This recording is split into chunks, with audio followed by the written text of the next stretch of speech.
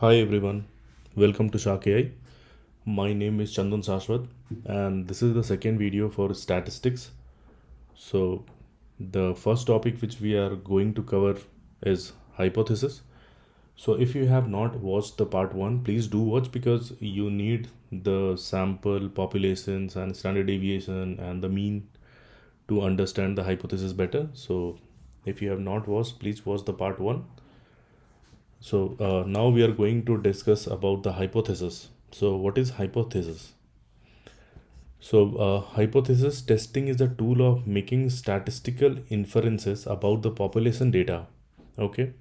It is an analysis tool that tests assumptions and determine how likely something is within the given standard of accuracy.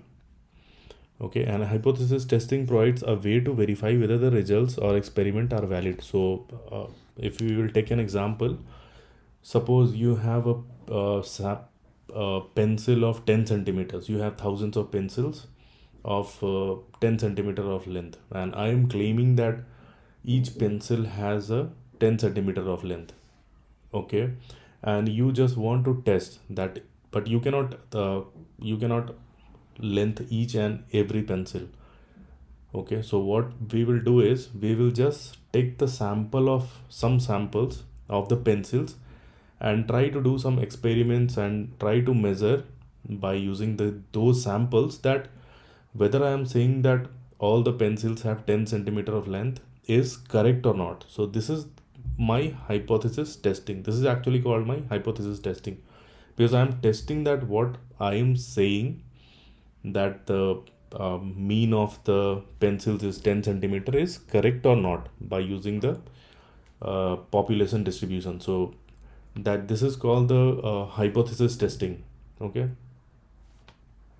and when we are doing the hypothesis testing, we have to set a null hypothesis and an alternate hypothesis. Okay, for performing this hypothesis testing, this helps to arrive a conclusion regarding the sample obtained from the population. Okay, so now what is null hypothesis and what is alternate hypothesis? So we understood what is hypothesis. So uh, we have to now construct the null hypothesis and the alternate hypothesis. So in probability and statistics, the null hypothesis is a comprehensive statement or default status that there is a zero happening or nothing happening. It is denoted by H naught. So basically how I remember is it supports the current business scenario. So always remember that whatever the business is going on, the null hypothesis will always be supporting the current business scenario. Okay, I'll give you some example for that. And then comes the alternate hypothesis. So alternate hypothesis is opposite to the current business scenario or opposite to the null hypothesis. Okay, the same is said the alternate hypothesis is an opposing theory for the null hypothesis, opposite to the current business scenario, and it is denoted by HA. Okay, so this is null hypothesis and this is alternate hypothesis. Now we'll see some examples that how to set the null hypothesis and alternate hypothesis. So suppose you have new heart medicine. Okay, new medicine reduces the risk of heart attack. Okay, based on some data, it is saying that new medicine reduces the risk of heart attack. So how will we set the null hypothesis and alternate hypothesis? So null hypothesis, I said you that it supports the current business scenario. So new medicine reduces the risk of heart attacks. That means it's saying that new medicine will reduce the risk of heart attack. So what is current business scenario? In the current business scenario, it is not reducing, correct? So that will be your null hypothesis. New medicine does not reduce the risk of heart attack. And alternate hypothesis is yes, it reduces the risk of heart attack. Okay, second one is buying stock during down market will earn higher returns. Okay, so in the current business scenario, down market will not give you higher returns, correct? Because it's saying that in the down market it will give you a higher return. Okay, buying stock during down market will not return you the higher returns. Okay, and alternate hypothesis is buying stock during down market earns higher returns. Okay, it is opposing the null hypothesis, and null hypothesis, this is supporting the current business scenario. Okay, the third one is we want to test whether the mean GPA of a student in American colleges is different from 2.0. So current business is saying that GPA is 2.0, and alternate one, it is saying that not 2.0. Okay, there, hope you understand this. Now we are going ahead with the hypothesis testing and the p-value. Okay, in hypothesis testing, the p-value is used to indicate, okay, before going to this curve, let me show you something. Let's understand this p-value and the other stuff which we are going to see. So as a whole crux, I am giving you the idea that what we are going to see in further sections and how it will be. So suppose I have a cookie shop, okay, where I am claiming that the average cookie weight is 500 grams, okay, and standard deviation is 30 grams. So what does it mean? It means that if I will plot a distribution curve, then my mean will be here 500 grams, and here in 530 gram, here it will be 470. So my 68% of the cookies will be between 470 to 530, and this is 440 and this will be 560. So my 95% of cookies will be in this interval 440 to 550, 560. Okay, so this is what I am claiming. So how can I test whatever I am saying is right or not? So what I did, I have taken 25 samples, okay, and I have plotted a distribution curve, and I can see that my distribution got little bit shifted, and I am getting here the 485. Okay, it's not 500, but I am getting mean as a 485. Okay, and sample size I have taken is 25, and this is 485. So what I will do, the Z formula is x minus mu by sigma by root n, where your x is a sample mean, this is population mean, this is population standard deviation, and this is number of sample size. I will just try to standardize it so that I will be finding the value whatever I am saying is correct or not. Okay, so now the mean is coming 485. Okay, so when you put all this like x bar, we have some sample mean, what I'm getting is 485. Okay, so it will be here 485, and this is 500, this is population mean, population standard deviation 30 gram, and this is 25. So once you will calculate, you will get minus 2.5, and when you convert all this, so it will be something like this. It will be here 0, and this 485 will be somewhere here minus 2.5. So what information it is giving? Should I accept what we are saying is correct or not, or should I reject? So for this, what we will do is we will go to the Z table. Okay, so since we have standardized every value, this whole value, so we'll go to the Z table and try to find what is the value of minus 2.5. So when you will go there, then you'll see what is the your probability value for this 2.5. Okay, for this Z value, what is your probability value? So when you'll go to the Z table, and you'll see it is 0.0062. Okay, this is the value you will get in your Z table. So from this point to the extreme left point, okay, so this is actually called your p value. Okay, so this is giving you the same thing. This is giving minus 2.5 to the extreme left in the G distribution. What is the p value for this Z value? So it is giving me this value 0.62, the p value of it. So this is called as a p value 0062. So this is how we determine the p value. Now what I am claiming is correct or not. Okay, so based on the confidence interval, I can say that. So I am saying that I just want my curve, I just want to be confident 95%. That means is my minus 2.5 is falling under the 95% of my confidence, then I have to go to the Z table and check what is the value for 95% confidence, okay, in the left side. So if this value minus 2.5 is greater than Z table value, that means it is falling beyond this 95% of confidence interval. So I will reject my hypothesis and say that whatever I am claiming here is not correct. Okay, and if minus 2.5 is less than the Z table value, then I'll say my assumptions is true about the null hypothesis and I accept it.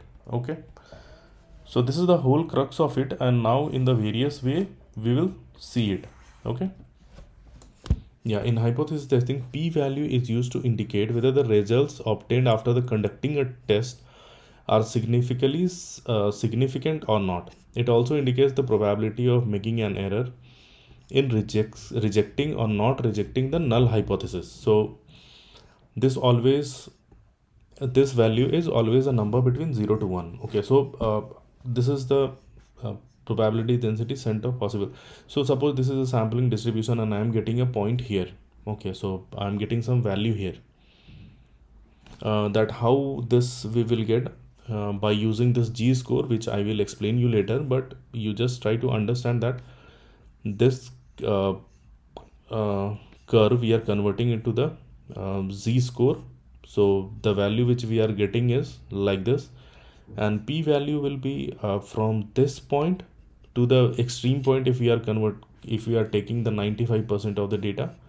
So under this curve will be our p value. So this is the p value, and in the probability, you know that continuous value we cannot take the probability. Okay, so we have to give a region to get the probability. Discrete values, yes, you can take the probability if you have dices or cards, but if I'll say you that the rain is going on from last 3 days and what is the probability for this instant, so you will not be able to give the probability of that. So you have to give the within the 1 minute or 2 minutes or 3 minutes. So you have to give a region.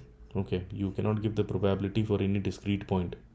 You cannot give a probability for any continuous point. Okay, so this is our observed p value. This also we will see when we will do the mathematics, then we will see this. Also, the p value set at green area is the probability of an observed or the most extreme result, assuming that the null hypothesis is true. So if I am saying my null hypothesis is true, that means my current business scenario is true. So from where to where it is true? So I am saying that from here to here, my null hypothesis is true. Okay, and if my point is somewhere falling here, then from here to here, okay, this will be my p value. Okay, so this is also a graph. So this is, if this is the critical value, I'm saying that I am okay, let me draw something. So if I draw normal distribution, okay, and it is something like this. So you know, if I'm saying this area is 95%, okay, and this area is suppose 90%. Okay, and I'm saying that if some point is here, okay, and some point can be here, so I'm saying that only consider the point which comes in the 90% of the region. Okay, so this will be the point. If I'm saying that the point do not consider which falls beyond the 95%, so which point is that? This point. So basically in the hypothesis test we will try to find out the point, okay, the p value, And then according to the null hypothesis and alternate hypothesis, we will try to predict whatever we are saying is correct or not. If this point will fall in our confidence interval, or the you can say that confidence level, then we are saying okay, our assumptions is true. If this point falls beyond the value which we have here, confidence level, then we are saying our assumptions was wrong. So this is the whole crux of it. Okay, so now let's go to the PPT, and you can see here these regions are, so yeah, if I'm saying that this is the 95%, so after 95%, this region and this region. So if the point falls here, then it is region for rejection. If the point falls here, rejection for region. And if it falls here, then we are accepting our assumptions. Okay, and this I will explain you later. Okay, and there is something called significance level. So you can see here the significance level. In hypothesis test, the significance level alpha is the probability of making the wrong decision when the null hypothesis is true. It is denoted by alpha.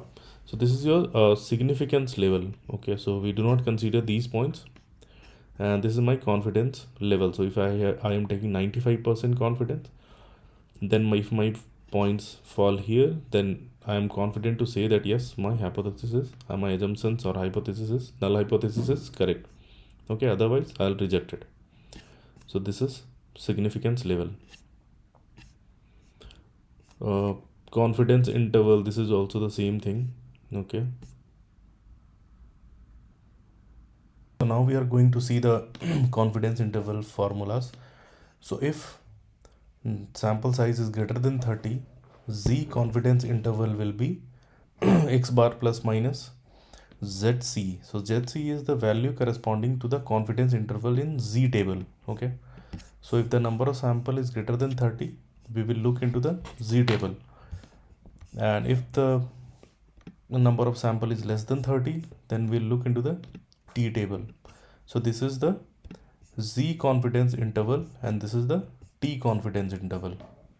Okay, where you can see that in the Z confidence interval, x bar is the sample mean, you have given a standard deviation, and then n is your number of terms, and in T confidence interval, this is also the mean, this is also the value corresponding to confidence interval in T table, and then S is your sample standard deviation, and n is sample size.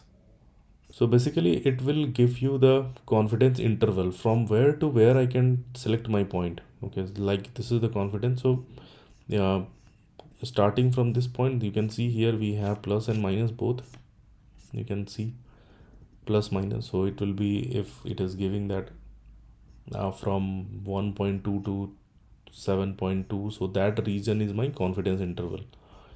Okay, here some value is coming, so if some value is coming here like minus 1.22, you can say plus 1.2. So between these 2 points I can select my confidence interval. Okay, this is my confidence interval, and if any point falls in this, then I'm going to accept my null hypothesis.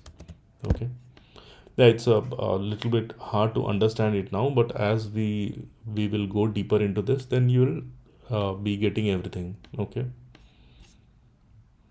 so this is the formula for this. Just remember it, because when we'll check some numericals, then we'll do this. Confidence level, this is also the same thing.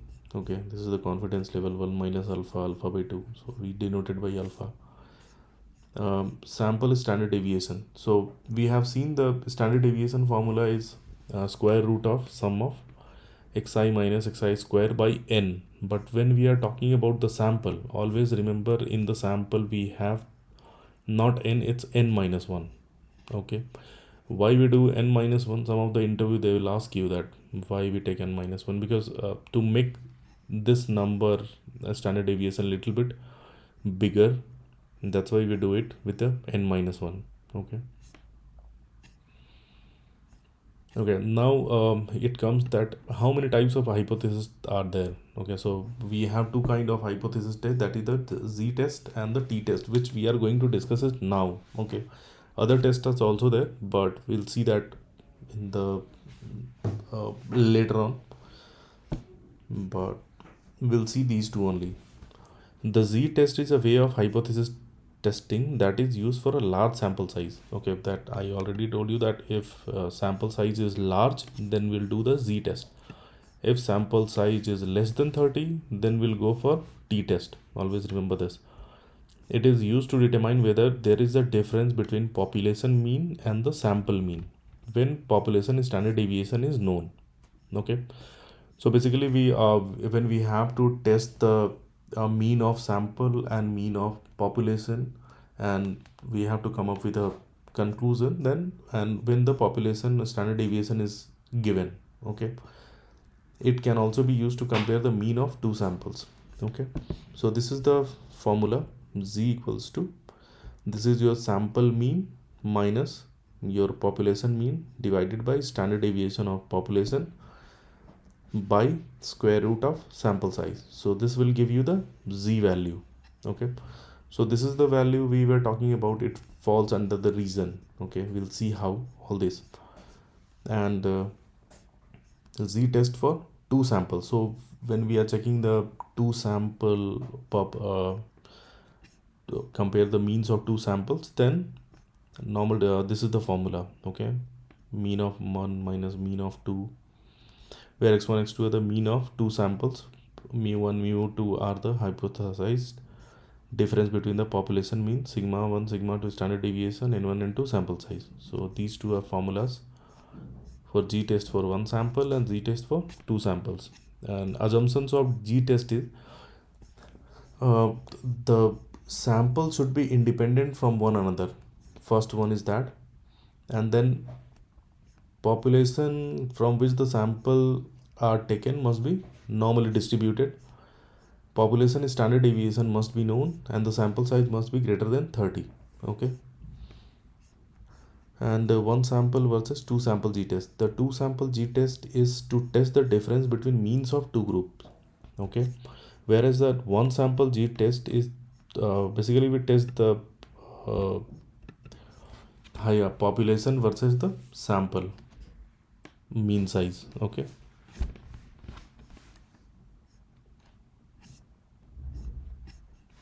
t test.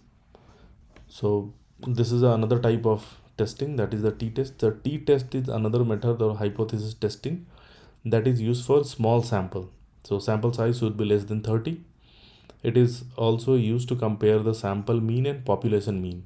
Okay, it is also used for the same. However, the population standard deviation is not known. So as you remember that in the z test we have known this one. Okay, population standard deviation, but in the t test we have given the sample standard deviation. Okay, the mean of two sample can also be compared using t test. So this is all, this is the formula: m minus mu divided by s by n. M is your mean, mu is the theoretical value, standard deviation and variation set size.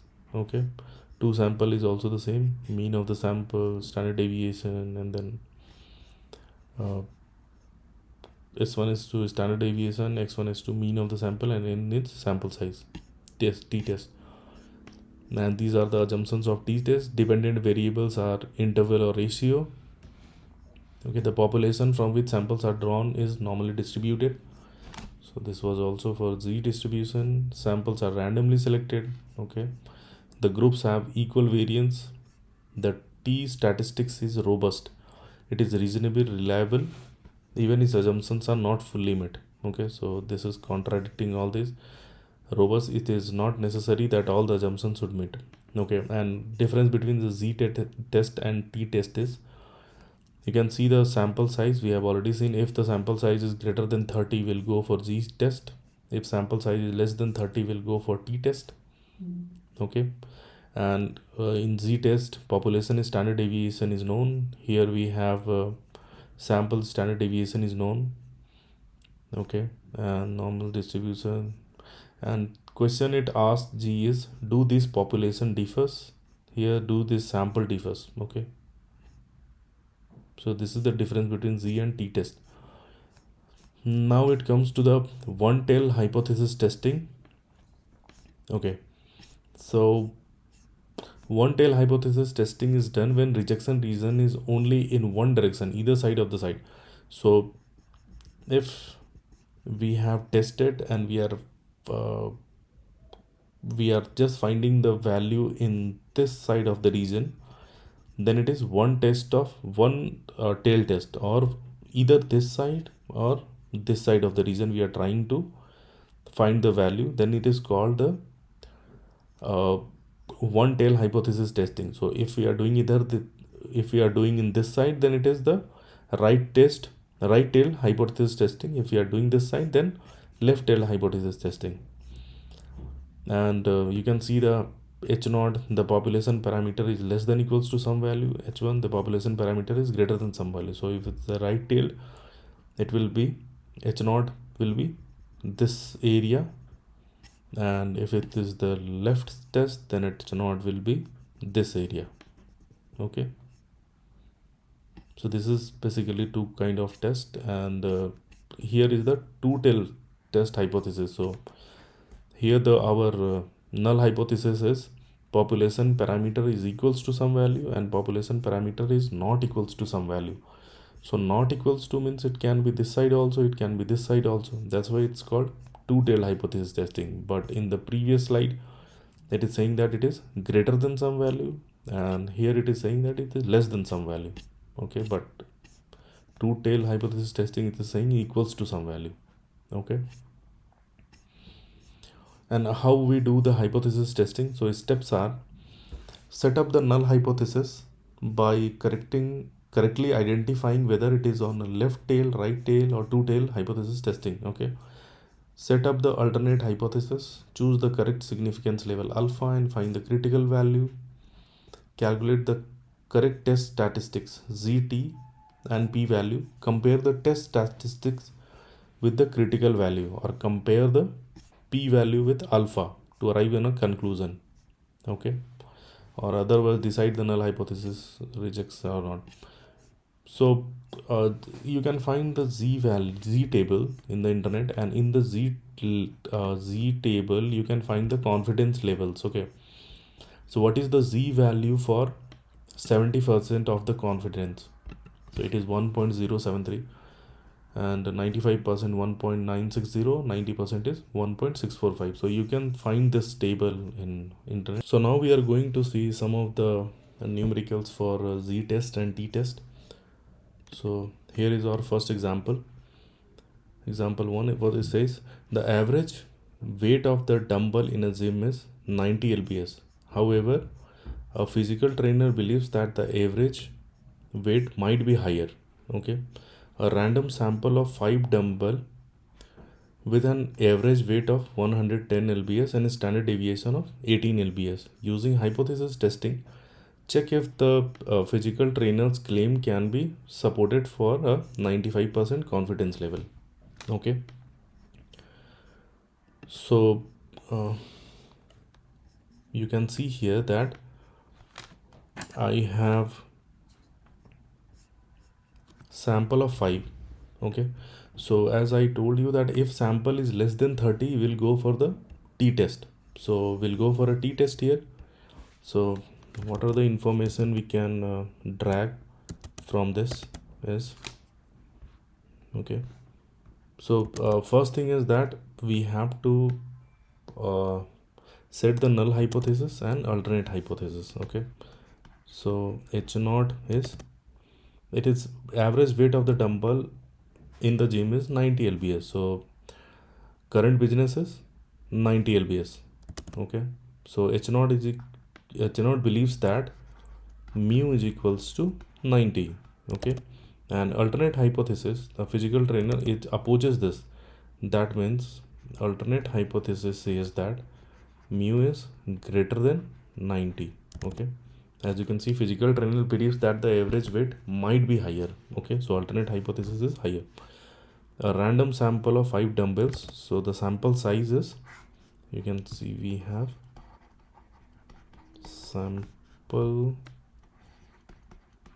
sample size n is equals to 5 we have, and then average weight of 110 lbs. So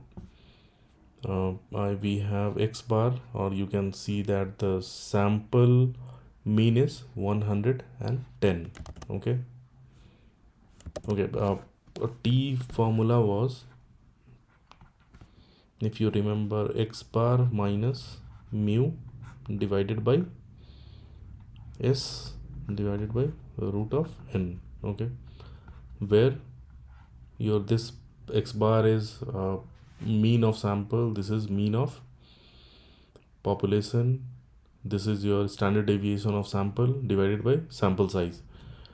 So we have sample is equals to 5, x bar is equals to 110, and then we need the standard deviation. So standard deviation is the standard deviation is 18 lbs. So standard deviation is 18.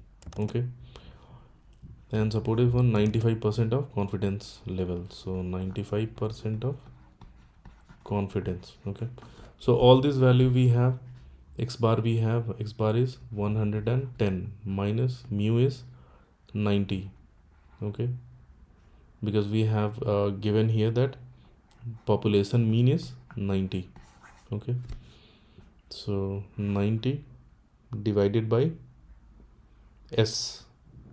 So our s is standard deviation 18 divided by square root of sample size 5. Okay,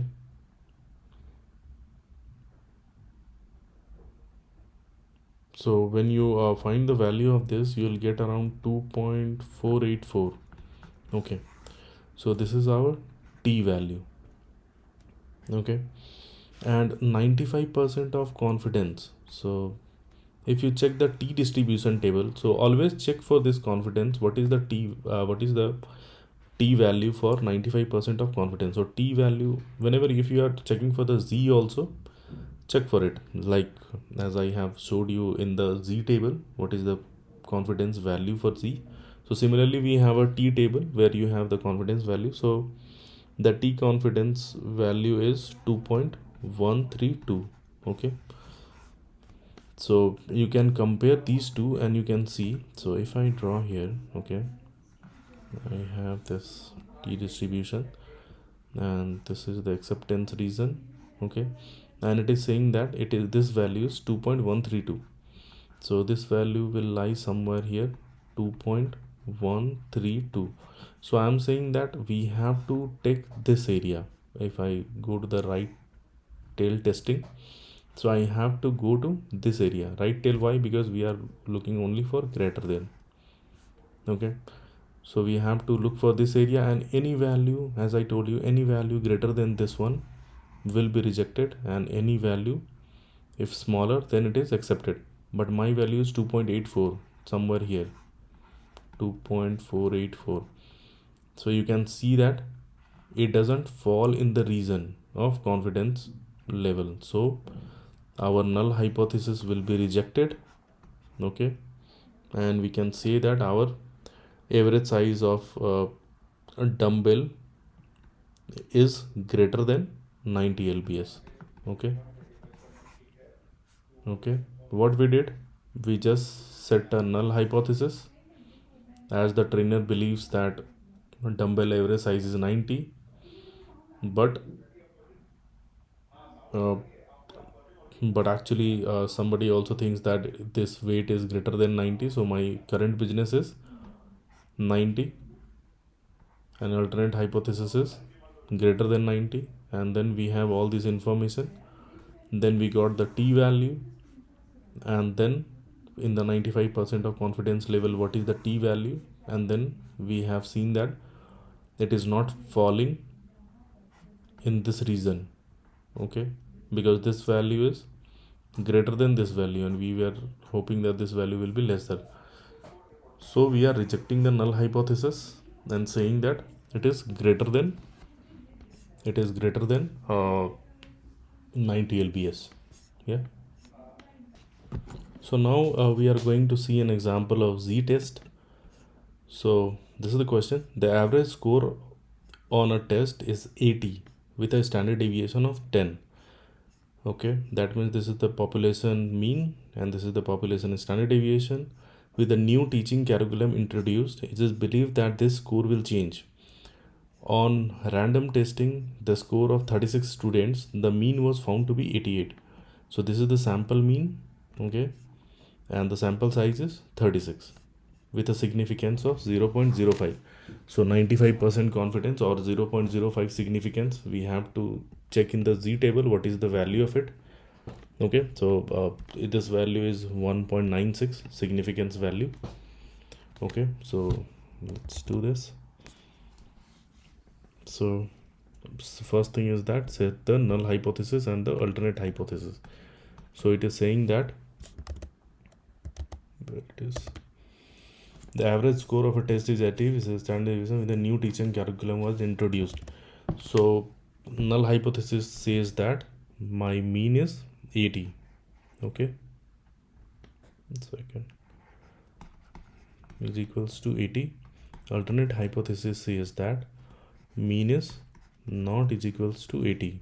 Okay, it's not saying that greater than, less than or something. It is saying that its score will change, but which side it will go, it's not saying, increasing, decreasing, or where it will go. So this is not equals to 80.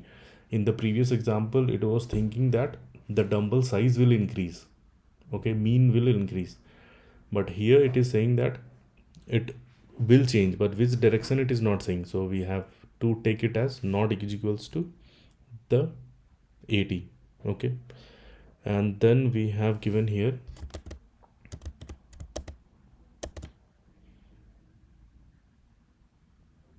okay, now the values. So we have given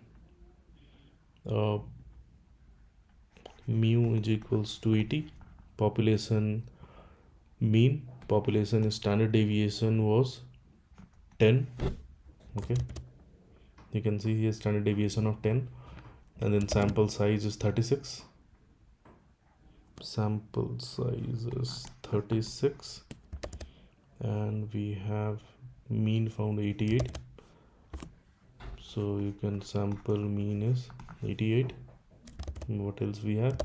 And significance level is 0.05. So if you check okay, this is a z-test. Okay, this is not the t-test. Why? Because we have sample sizes greater than 30.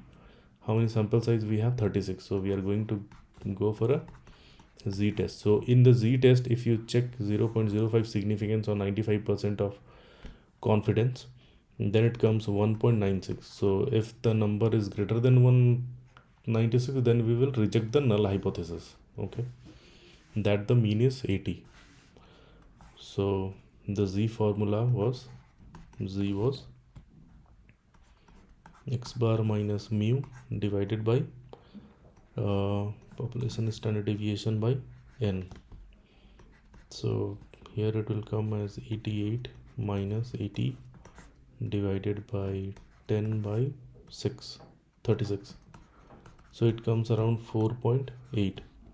So you can see that 4.8 is greater than 1.96. Okay, so 95% of your confidence, it will cover 1.96. Okay, it is going in the positive side, so here it will be 1.96. So till this point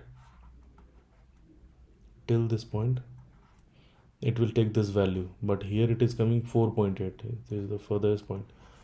So we have to reject the null hypothesis that mean of the population is 80. We can see that the mean of the population is not 80, and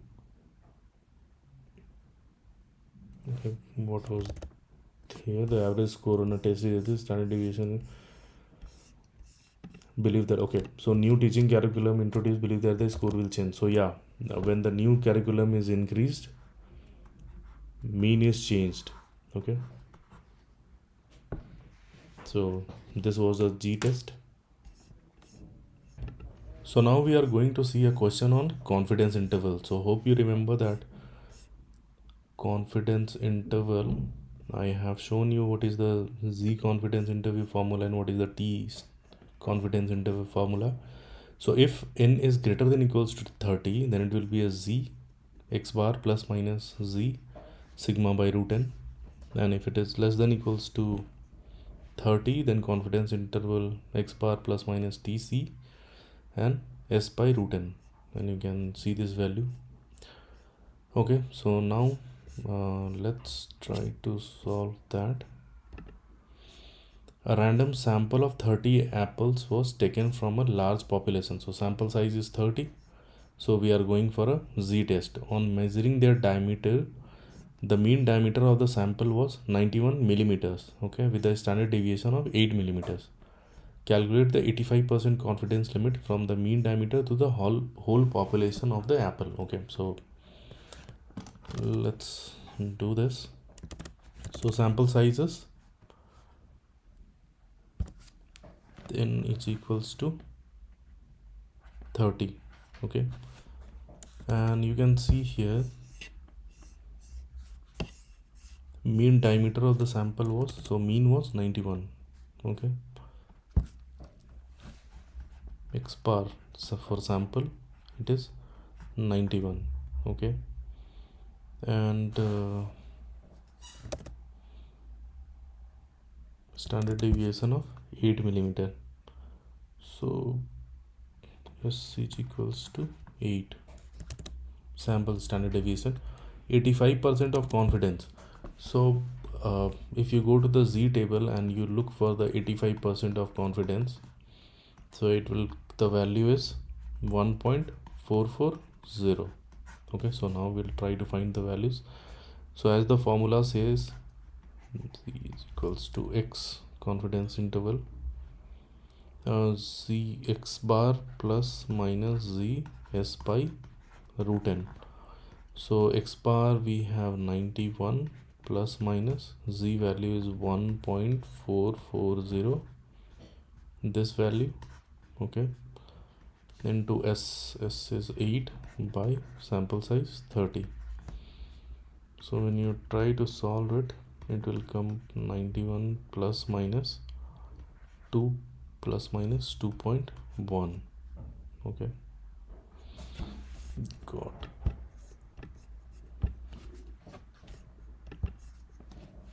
To come here 91 plus minus 2.1, okay, so 85% of confidence will cover this area, okay, that means it will be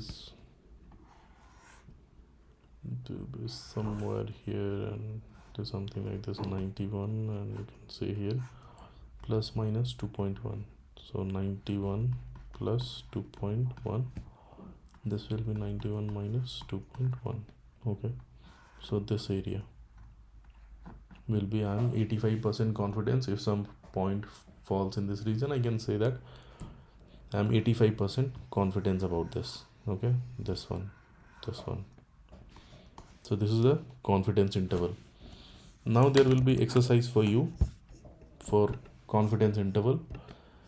You can see an automotive engineer wants to estimate the cost of the repairing a car that experiences a 25 miles per hour head-on collision. He crashes 24 cars.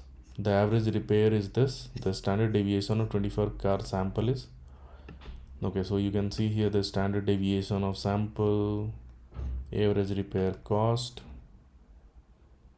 for the sample, that is the mean of the sample, and this is the sample size, okay, so just try to find out this one, take it as a homework and try to do this.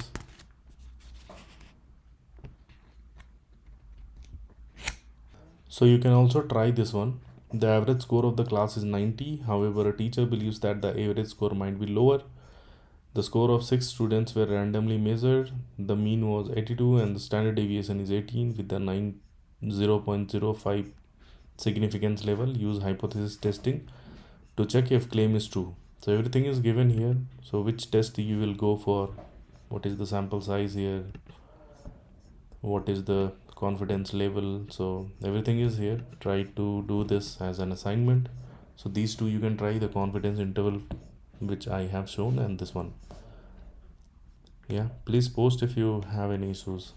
So now we are going to see the correlation. This is very important because uh, every time whenever we are fetching the data from some database, or when your client will give you some data for creating the models, then we have to always check the correlation.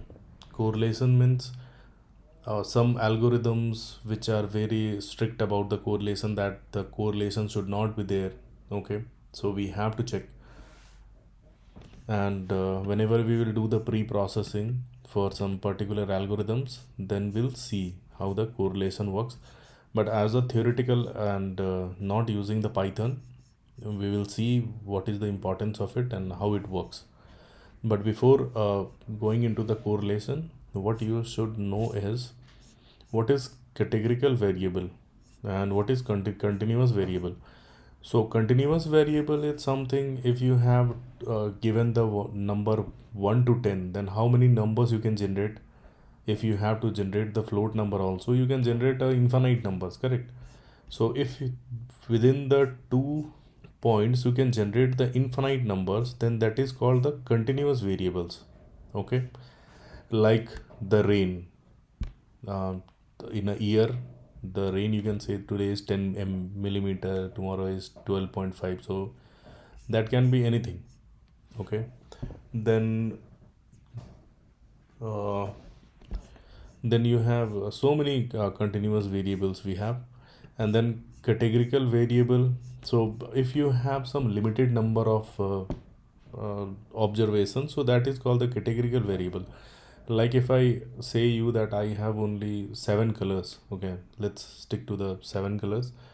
So that will be a categorical variable. Suppose the you have some 1,000 peoples and they are wearing the shirt of this 7 colors. Okay, so the color will be color column will be the categorical variable, because uh, that is limited, that is only 7. Okay, and categorical variables are also known as nominal, or not nominal, discrete variables. Okay, and the type of it is like binary variables, where you have only two outcomes, yes, no, head, tail, something. Nominal variables and ordinal variables. So ordinal variables where which you can order. Well, as an example, finishing place in the race, so first, second, and third. So you can order it, right? But if you say the nominal variables like colors, so you cannot arrange it, the colors. Red color is not greater than white color, correct? Brand name, species name. Okay, so this is categorical variable. So categorical variable will always be limited number in the data set. Okay, continuous variable, unlimited. So these are the two. Now the correlation. Correlation refers to the statistical relationship between two entities. In other words, how two variables move relation to one another. Okay, positive correlation, a positive correlation would be 1 when two variables move. Okay, let's go to the whiteboard and see.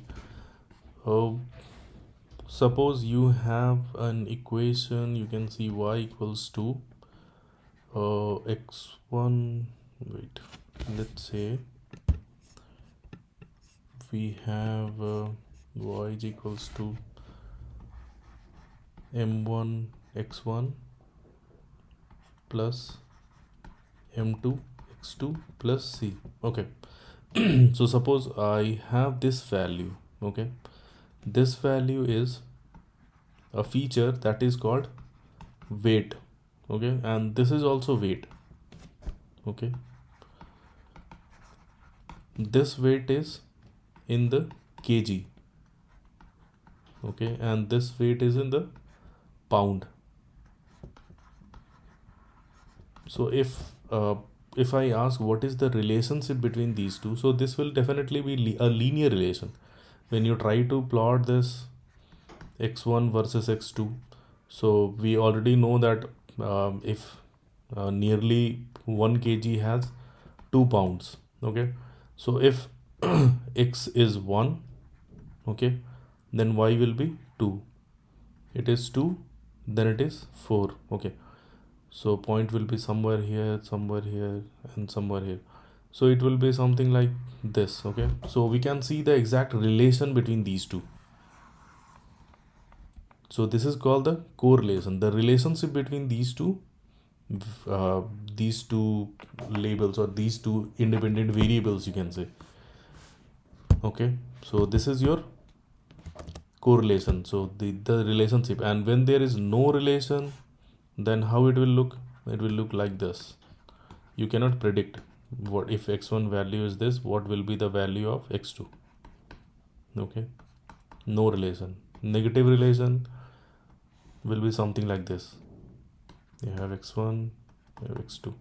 When it is here, then x1 value will be here, this is here, and this is here. So this is your correlation, okay. So strong positive correlation we have seen, weak negative correlation, moderate negative, no correlation. Now one thing always remember that when it is 1, we'll see the formula. So when it is 1, that means they are highly correlated. -1 means they are highly correlated but in the negative direction, and 0 means this one, okay. And this one I will also explain you when I will talk about the linear regression, because linear regression, one assumption is that there should not be any correlation between the independent variables. So I will explain you more when I will explain through the Python. Okay, the correlation coefficients. So what is that? The correlation coefficient R is a summary measure that describes the extent of statistical relationship between two interval or the two level variables. So as I explained you the x1 and x2, so it is talking about the statistical relationship between the x1 and x2. The correlation coefficient is scaled so that always, okay, it will be always be between the -1 and +1, okay. And close to 0 means no relationship, +1 means positive, strong positive correlation, -1 means strong negative correlation. Type of correlation coefficients. So we have Pearson correlation, Spearman correlation, and Cantrell correlation, okay. So we are going to talk about the Pearson correlation only, okay. So what is Pearson correlation? So Pearson correlation is most commonly used for linear relationship between the two variables. The stronger the correlation between two, closer it will be, okay. So this is also correlation, and this is the formula Rxy, xi minus x bar, yi minus y bar. So this is the formula we have for the Pearson correlation. So this Rxy value will be between -1 to +1, okay. When you put all this value, I have given some examples. So how to find this, the Pearson correlation coefficient, what is the value? So there is an example. There are two holdings company name A and company B with the data of the previous 3 years being analyzed. So 2018, the company A has this value, company B has this value, and you can see up to 3 years, this is the values. Average value of company A 55.97, average value of company B is 76.93. So now we have to find the Pearson correlation, and always remember the Pearson correlation is only for continuous values. This will not work with the discrete or the categorical value, okay. Always remember this, Pearson correlation is only for continuous values, okay. So company A, this is the company A data, and this is 55 minus 44, so average, because if you look the formula, we have to minus with the mean value of it, x and y. So this minus this minus this, and this minus this. So this is the A value, this is the company B, this is this value, B is mean minus this. Okay, so this minus this, this minus this, and this minus this. So this is the value. Now this one we found out. Now this value, the square of it. Okay, so a square, this is the value, and a into b. So we have to multiply. So you can see here, finding these two value and multiply. So this value, multiplying these two value, and we are getting the value here. Okay, this is the value, and this is the sum of 337.89, this one. And now a square, this is this square and this square. So a square, b square, and square root of this into this. So you can see square root of this into this. So square root of a square and square root of b square. So this is the value, 0.998.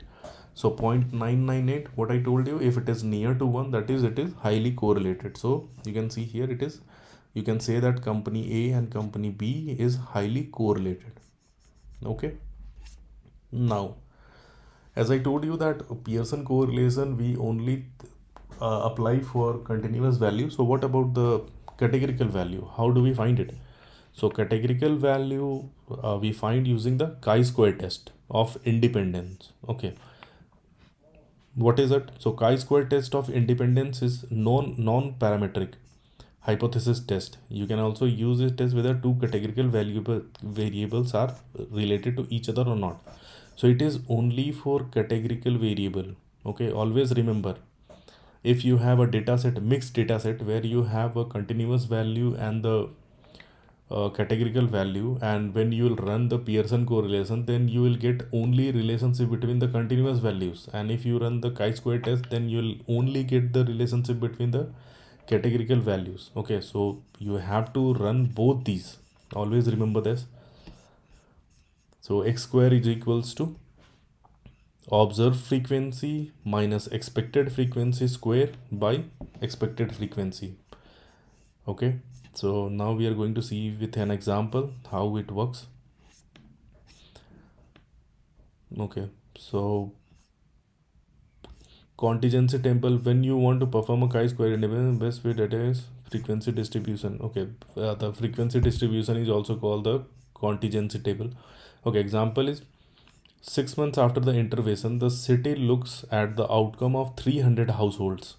Only 4 households are shown here. Okay, so household address, this is the household address, this is the intervention. That means how we have intervened the house and what is the outcome. So when we have made a phone call, then they started recycles. When we have control, they does not recycle, control does not recycle.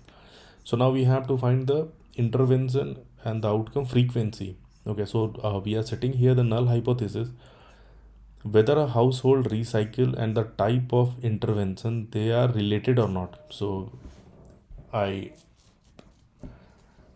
alternate hypothesis, intervention, null hypothesis is they are not related. Okay, current business scenario, as I told you. So this is, these two are, I am saying, not related, and alternate hypothesis, they are related. So now look, intervention fair and recycle does not recycle. Okay, so flare pamphlet, so how many house are recycled at 89, and how many houses does not recycle, so 9. Phone call 84 does not recycle, 8. Control 86 and 24. So this is the row total. Okay, this plus this, this plus this plus this, and this is the column total, this. Okay, and this is n, total number of observations. So this is this one, total of this one, so 300. Okay, now the expected value, as you can see that we have observed and the expected value. So how to find the expected value? So expected value equal to row total into column total by total number of observations. Okay, you can see here in 98. Okay, row total into 259 column total divided by 300. Okay, same for this here, 92 259 divided by 300. So these are the expected values. Okay, so observe expected 84.61. So here 84.61, 13.3, 13.3. Okay, so these are the expected values. Now, and observed values, as this is already a observed value. Okay, now O minus E, as it says that O minus E square by E. Okay, sum of, so O minus E is observed minus expected. So this minus this, this minus this, this minus this. So these are the values, then square of it. Okay, then O minus E square by E. So this is the values, and then x square equals to sum of all these values. Okay, chi square. So this represents the chi square. So chi square is equals to 9.79. Now here comes the degree of freedom. You can find the critical value in chi-square critical text table or using statistical software. You need to know the number of find the critical values. So degree of freedom for the chi-square test of independence, number of variable, degree of freedom we find like this, that number of variable 1 group minus 1 into number of variable 2 group minus 1. So total number of groups in one is 3 and in other 2. You can see here we have only cycle and does not recycle. Okay, and here we have 3 fair, control and full call. Okay, so 3 minus 1 into 2 minus 1, that is 2. That is the degree of freedom. And test significance, we have taken the confidence level of 95% and degree of freedom 2, and then critical value based on this degree of freedom. If you go to the T table and check what is the value of it, then you will get 5.99. so 5.99 value is greater than the critical value, because critical value, this value chi-square value is greater than the critical value. That means we have to reject the null hypothesis and we have to say that they are uncorrelated. Okay, so this is how the correlation works, but this is the theoretically I explained you using some random samples. But yeah, when we'll learn the machine learning, that is linear regression. So I will show you through the Python, through the heat maps and various code, that how you can calculate the correlation and how to remove the columns based on the correlation. So let's discuss about ANOVA and ANCOVA. So actually last time I forgot to explain you about the degree of freedom. So let's discuss this first and then proceed with the ANOVA and ANCOVA. So what is degree of freedom? So consider the data sample consists of 5 positive numbers. The value of the 5 integers must have an average of 6. If first 4 of the items within the data sets are 3, 8, 5 and 4, the fifth number must be equals to 10. Okay, because the first 4 numbers can be chosen at random, the degree of freedom is 4. Okay, so basically it's saying that if you have to select 5 numbers where the average is 6 and you have chosen the first 4 numbers, then you have to choose the last number as 10 to get the average of 6. So you have a freedom to select the numbers till 4, but fifth number you have to select as per the requirement, because our requirement was to get an average of 6, so we have to select 10. So okay, so this is called the degree of freedom, till what number you have the freedom to select. Suppose somebody is saying select the 6th number where your sum is 21, and I am selecting the first 5 numbers as 1, 2, 3, 4 and 5. So the fifth number should be 6. You cannot take 7 or 8 to make it sum as 21. Okay, so always the formula for this is number of sample minus 1. So till the last minus 1 you have the freedom. So this is called the degree of freedom. So here you can see we have 5 samples we have to select. So 5 minus 1, 4. So degree of freedom here it will be 4. Okay, so this is the formula. Now let's go ahead with ANOVA. So what is ANOVA? ANOVA is analysis of variance. Okay, and you can see the analysis of variance tell you if there are any statistical difference between the means of the 3 or more independent groups. Okay, so if you have in the t-test, if we have two groups, then we used to when we used to compare the mean of the samples. And here if you have more than 3 or more than 3 independent groups, then we can compare the statistical differences. Okay, how, suppose the independent variable, a brand of, suppose there is a brand of cold drinks. Okay, you have various cold drinks brands and you want to just compare that what is the price of 3 cold drinks brands. Okay, so you can do it using the ANOVA. And one way ANOVA is we basically do it with the one independent variable, and two-way ANOVA is we do it with the two independent variables. So one independent variable, as an example, as a crop researcher, you want to test the effect of 3 different fertilizer mixed on the crop yield.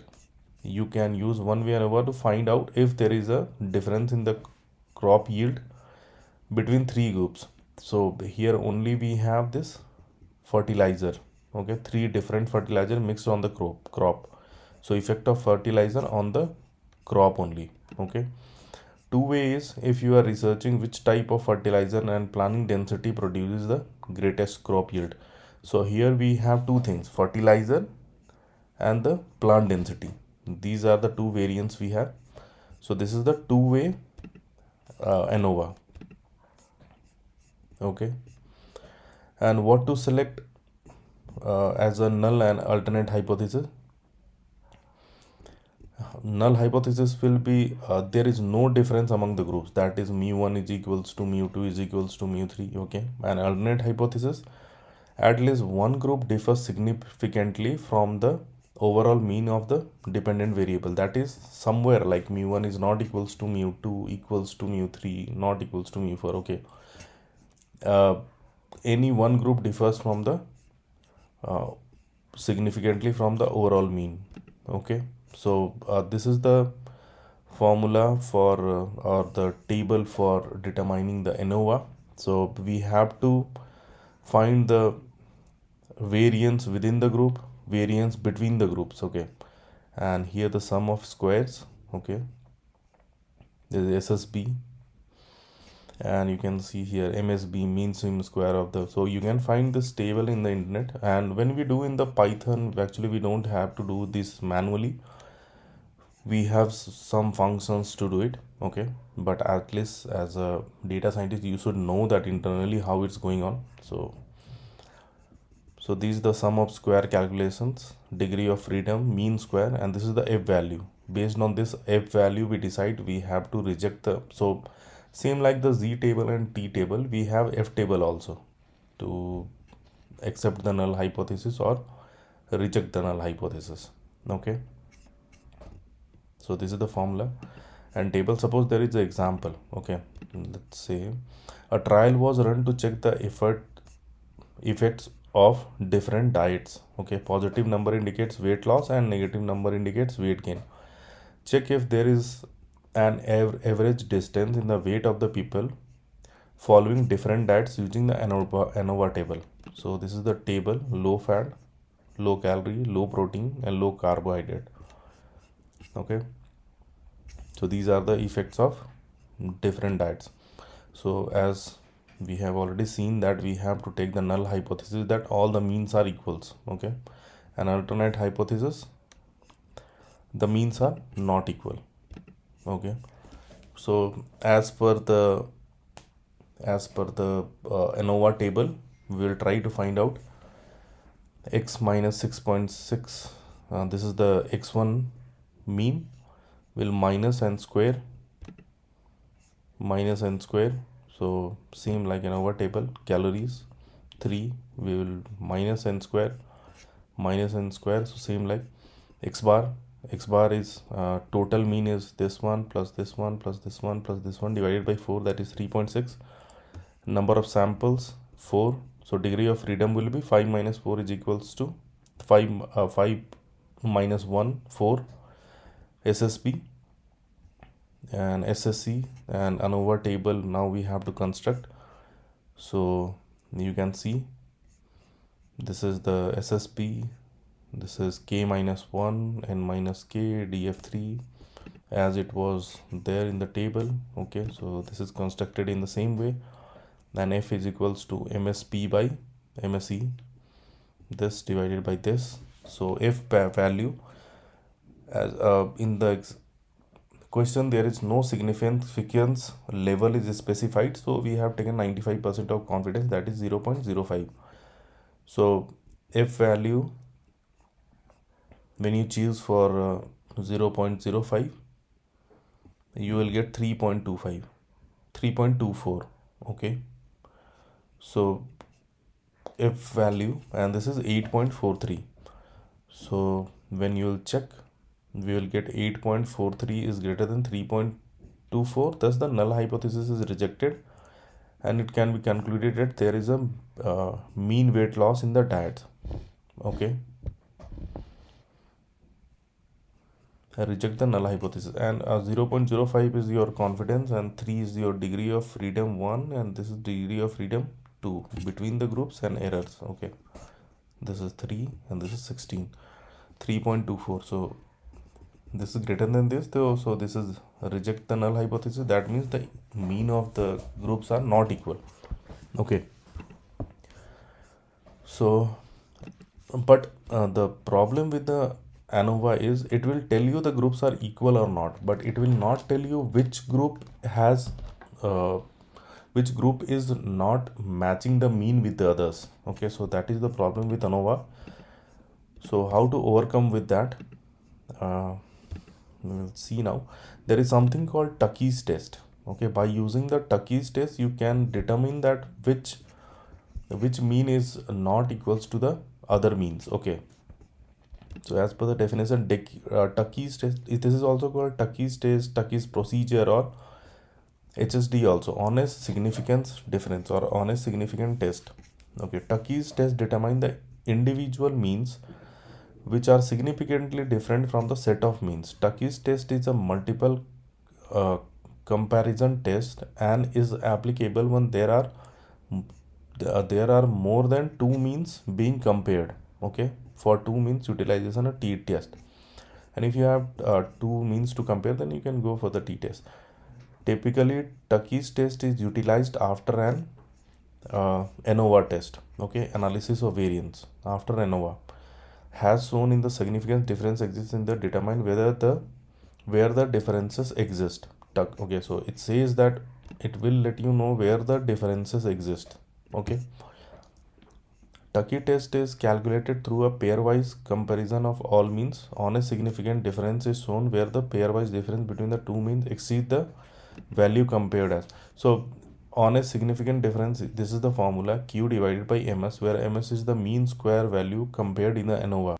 N is the number of samples in each group, and Q is determined from the studentized range distribution table. Okay, now we will look into the Python how to do this ANOVA and the Tukey's test. If you have to compare the mean of three groups, then import all these packages: pandas, numpy, scipy, stats model, and suppose these are the three list or the three values we have for the car speed. Okay, so we are running one way ANOVA on A, B and C, and you can see that one way ANOVA result we have p value is 0.0125. so we can see that the overall p value for ANOVA table is this, which is less than 0.05. so p value is less than 0.05. so we can say that we can reject the null hypothesis, and we can say that the means are not equal. Okay, now we have to go for the Tukey's test to determine that which data is the means where the means are not equal. I mean, this mean is not equal to this one, or this one is not equals to this one. So how is it? So for that, we have created a data frame with the same data, okay, and then we are performing the Tukey's test, and then we are getting this value, okay. Group A to group B, reject the null hypothesis, true. A to C, reject the null hypothesis, false. B to C, reject the null hypothesis, true. Why? Because the p-value between A to B is 0.0158.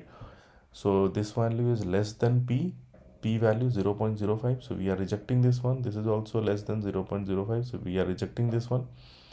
And we are accepting only this A to C because this value is greater than 0.05. So this mean is equals, otherwise these two are not equals. So thus we would conclude that there is a statistically significant difference between the means of group A and B and B and C, but not a statistically significant difference between the means of group A and C. Okay, so as I told you that A and C, we have the same means, but not with the A and B and B and C. Okay. So this is all about ANOVA. Now let's talk about the ANCOVA. Okay. So ANCOVA stands for analysis of covariance. Okay. It is used to identify the statistically difference between means of two or more independent groups after controlling one or more explanatory variables. That is called a covariate. So variables that influence a response variable but are irrelevant to the study are known as covariates. Okay. So this, what is covariate? So covariate may affect the outcome in the study. For example, you can say that you are running an experiment to see how corn plants tolerate drought. Okay. Level of drought is actually a treatment, but it's not the only factor that affects how plants perform. Size is also as a factor affects tolerance level. So you would run a plant size and covariant. So this is about the drought. So if you have a drought and you are doing some treatment on it, but not only the treatment matters, the matters is what is the size of the plant. Okay, that is also the thing which it matters. Another way, like you have some calves, okay, and you have given some treatment to them for weight gain, and you can say the covariate here you have is their initial weight, because when you are doing something for the weight gain, then initial weight should also be known, otherwise you will not be able to find out the exact weight gain. Okay, so these hidden factors are actually called the covariate.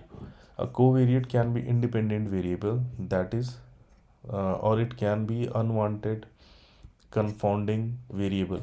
Adding a covariate to a model can increase the accuracy of the result.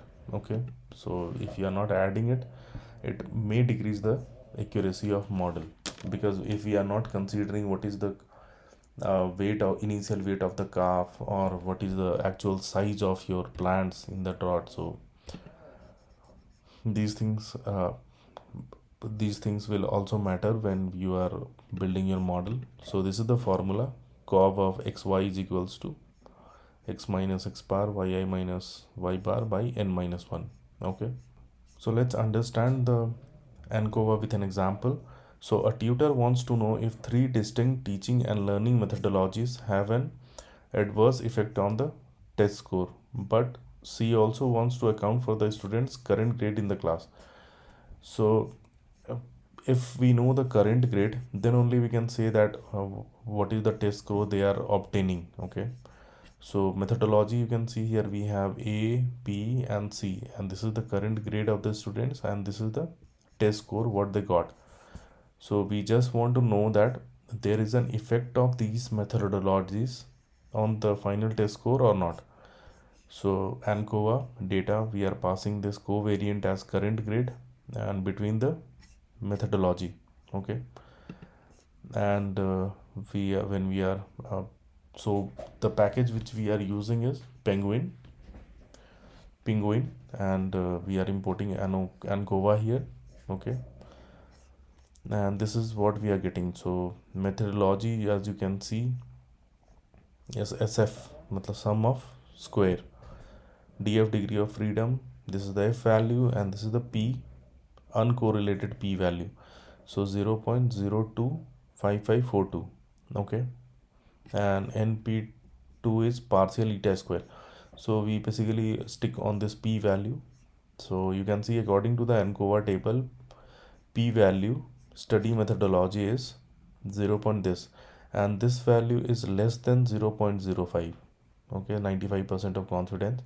So we can reject the null hypothesis that each of the studying methodology results in the same average test score even after controlling the student's current grade in the class. So yeah, we are rejecting the null hypothesis. So this is the end of your statistics. Yeah, there are a lot of more things to know, but I will be covering all those things with the algorithm, like Bernoulli's distribution I will cover in the Naive Bayes, and then wherever it is required, I will just cover that with the algorithm. Yeah, thanks for watching my video. Thank you.